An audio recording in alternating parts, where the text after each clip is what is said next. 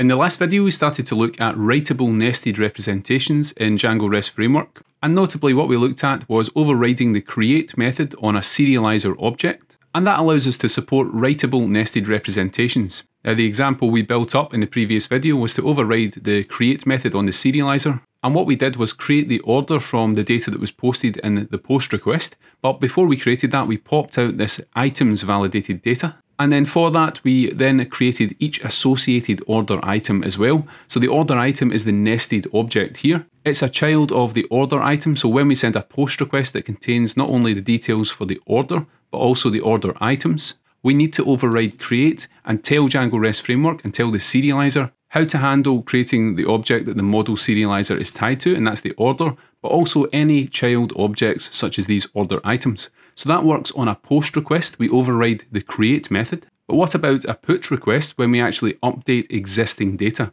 Let's go back to the documentation. As well as the create method, we also have an update method on serializers that we can override. Now the section here is on overriding the create method, as you can see here, but there is a section on update methods as well. Now for updates, as it says here, you'll want to think carefully about how to handle these updates to relationships. For example, what if the relationship is none? Or what if there's no data in the post or the put request rather about that relationship? What should occur? Should you set it to null in the database? Should you ignore the data and leave the instance as it is? So for example, if the relationship does exist, but a put request comes in that doesn't contain any information about that relationship, should you set it to null or should you leave it as it is? And potentially you might also want to raise a validation error.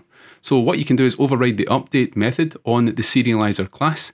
And what I'm going to do is just copy this signature here, and we're going to go back to the order create serializer that we have here, and we're going to create this update method. So let's do that just now, and I'm just going to pass on this at the moment. Notice the difference here in the signature. So the create method just takes the validated data, but the update method takes the existing instance. And that makes sense because if you're updating something, it has to already exist. If it doesn't, you want to actually create it. So these are distinct methods in Django REST Framework, and the update is slightly more complex than the create method. Now what I'm going to do is go to api.http, and that's where we defined some of the requests to our API.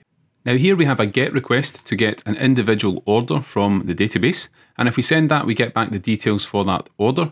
And notice the items here, it contains the quantity as well as the name and the price of the item, and also a subtotal for that item. So that's how we get an order by its ID. But if we look below that at the bottom here, we have a put request that I've added, and that's to the same URL essentially, but it's just a different HTTP method. It's a put request. So we're sending a request to this order entity, and we want to update it with the data here. So for this order here, if I wanted to change the quantity of product 2 from the number 2 to 4, and let's say we wanted to change the quantity of product 3 to 2, I want to send a request with this body here and have that update happen on the back end. Now that's not going to happen at the moment because Django REST Framework has no idea how to update an instance based on this request body. So if we send this put request here, notice that we get back an error that the user field is required. So Django REST Framework doesn't know how to handle the user at the moment.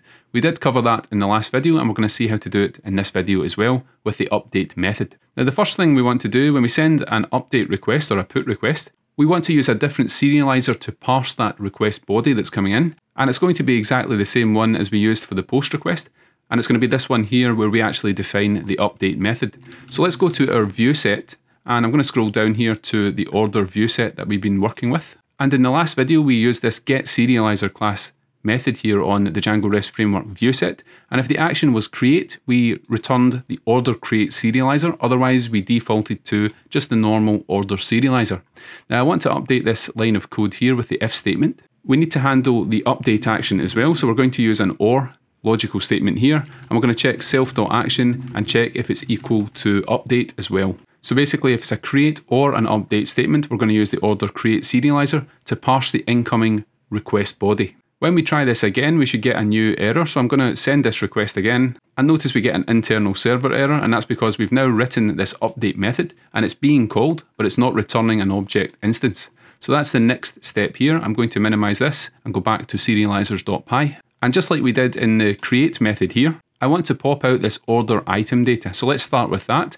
We're going to get the items from the request, and that's going to correspond to this array here. And then we can update the instance that's passed into the update method. And that's what the Django REST Framework documentation shows as well. For example here, instance.username, they're setting that to something from the validated data. And they provide a default in the .get method to the existing username. So if the user doesn't post, or the client doesn't post a username and an email address, it's going to default to the one that already exists. Now for us, this is going to be slightly different. So let's go back to VS Code. Now that we've popped the items out of this data, what we can do is we can call the super classes update method. So it's going to be super.update, and then we pass the instance in as well as the validated data. So the purpose of this one is to update the order itself, not the child items that belong to the order that we're passing in with this items key in the request body. So we've updated the order now by calling super.update, and that gives us back the instance. We can then check if the order item data has been posted in that request. So let's check if order item data is not none, so that should be not none. Now if we have this data, what we can do is we can clear out the existing items from the order. So remember, when the client sends a put request that contains the items data, what we can do is we can try and update the items one at a time, and any items that are not sent in the put request but already exist in the database, we can optionally delete those. Again, that comes down to how you handle the update mechanism itself. I'm going to keep it very simple here, and what I'm going to do is just remove any existing order items and add the new ones that have been sent in the put request. So let's go back to serializers.py. We're going to clear the existing items, and we can get those items from the order instance itself. So it's going to be instance.items.all.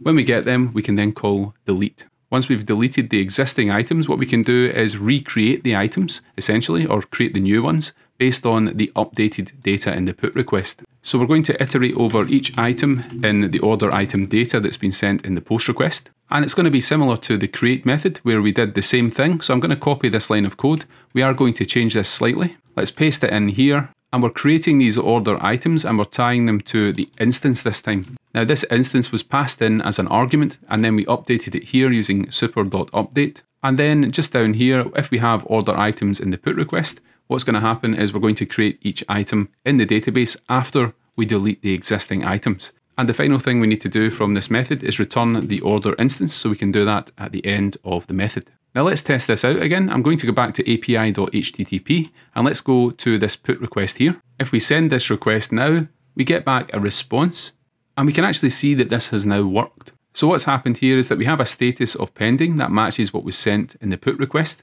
and the quantity has been updated to 4 and to 2 respectively. Now if I try this again and we change the status here, and let's say we're updating this to confirmed, if we save that and send the request again, notice we get back a status of confirmed. Now if we go back to the GET request to the same order ID in this URL, so notice the ID here is the same, I'm going to update the token, and let's send this request now and see what we get back. Notice the status is confirmed, and for the items, the response looks different, but the quantity is what matters here. That's what we updated, and we have 4 and 2, which is what we set it to in this put request in the request body. So this is now working. If we go over the method we've used, let's go back to serializers.py. The update method here takes the existing order instance and the validated data from the put request as parameters, and then it pops out those items that we're sending. That removes them from validated data, and it allows us to update the instance and pass in the validated data without those items. So Django REST Framework's ModelSerializer knows how to update the instance based on the other fields in the request. Then we check if the order item data is not none. And remember, it could be none in this case. So what happens if we go back to api.http? If we removed items here, we should still be able to send this request. So if I send this or set this back to pending and we send the request here, we get back an error, and that's because I've left a comma. Let's try this again, and we're actually getting another problem here. The items field is actually required in the put request. So that's something we might want to address in serializers.py. So the items is set to that nested order item create serializer. If we want to make the items optional when we create the order, we can set required equals false. And once we've done that, if we go back to api.http and send the request, now we can get back the response, and it's updated the status here, but it's not done anything with the items. So what happens here is that when we don't have order item data, all of this code here is not going to run. So it's not going to delete the existing items, and of course there are no new items to update. So for the nested objects, the behavior here when we don't have the item data in the request is just to leave the existing items as they are. If you want to change that, if the order item data is none, you could copy this line of code here and remove all of the existing items if that's the behavior that you want. So again, it comes down to how do you handle these nested relationships when the data for those relationships is missing in the request. That's up to you and it's up to the application. Now, one thing I want to do just to end the video here is wrap some of this in a database transaction. We want to prevent this order from being partially updated. And again, this might be app specific, but what we're doing here is we're updating the order instance itself. And then we have a block of code here to delete the order items and then recreate or create new ones based on the data in the put request. Now, if anything goes wrong, you might not want to lose the existing items, such as this line of code is going to do here. So one thing we can do is wrap all of the code here in a transaction. So let's go to the top of the file, and right at the top here, from Django.db, let's import transaction and go back down to the serializer. And basically, I want to start the transaction just when this instance is updated. So we can do that using a context manager here with transaction.atomic. And we can then take all of this code here and tab that inside the context manager. So basically, it's going to update the existing instance and it's going to remove all the existing items and then create new items inside a transaction. So if any part of that fails, it's going to roll back and that will prevent your order from being partially updated. Let's just make sure that works. If we go back to api.http, let's change the status to pending. And if we change the product to a quantity of 3 here and the second one to a quantity of 1, and we then send this request, we get back the order data here and you can see the status and the quantities have been updated. So now the entire order and all of its items must be updated or nothing is going to be updated. And that's the behavior of adding a transaction here and wrapping this database code inside the transaction. Now that's something we might want to also do with the create method that we wrote in the previous video. So I'm going to do that just now here. Let's create the context manager and we're going to tab this code over. So we're going to create the order itself and all of the order items inside a transaction. There's no point in creating the order if the order items are not going to be created as well. So that partial state that we want to avoid, that's going to be avoided by using a transaction. So this nested representation now works quite nicely. We have a create and an update method for creating a new order with optionally order items and also updating an existing order and the instance, as well as updating its items as well. So serializers have these create and update methods. If you have complex relationships and you're sending complex data in a post or a put request, you can override these in order to perform whatever logic you need to in order to get that data validated and into the database. Now, what about delete requests? We haven't looked at that at all. So let's go back to api.http. Now let's copy this URL here that we have for the put request. And I'm going to go to the bottom and we're going to separate this out and I'm going to paste this in and change the method to delete. Now, if we send it like this, it's not going to work because we need to provide those authentication credentials. So what I'm going to do is copy the authorization header as well. And let's bring that down and let's paste this authorization header in. So let's test this out when we send the request and we get back an HTTP 204 no content response. Now this indicates that the request has worked successfully. When we send a delete request to REST Framework and remove an entity from the database, REST Framework will send back this 204 no content response by default. Now if we close this and I'm going to test the GET request, so let's go back up here to this GET request and we have the same order ID here in the URL. Now let's send the GET request and notice now we get back this detail message here that no order matches the given query. So this ID no longer exists in the database and that's because at the bottom we've now sent the delete request and removed that from the database.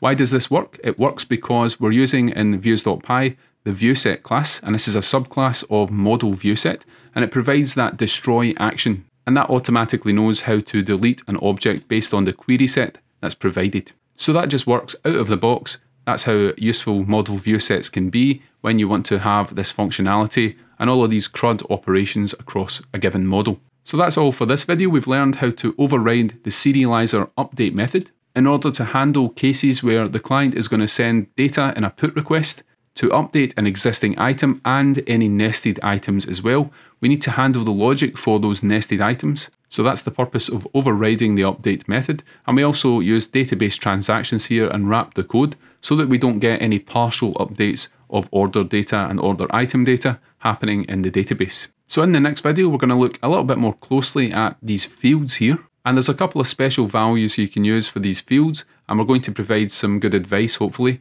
on what to use and what not to use. After that, we're going to look at some topics in caching with Django REST Framework. And we're going to set up Redis for that. And we'll also incorporate signals in order to invalidate the cache as well. And we're going to take a look at some headers that we can use. And these are vary headers in HTTP. And these allow us to control caching based on specific headers in the request. So that's coming up, and many more topics after that, including social authentication. That's been a common request, but if you have any other requests, let us know in the comments. And finally, don't forget to like and subscribe to the channel. And if you want to support the channel, I'll leave a link to this Ko-fi page just below the video. And many thanks to everybody who has contributed to this page. Greatly appreciated, and thank you for supporting the channel. So thanks for watching, and we'll see you in the next video.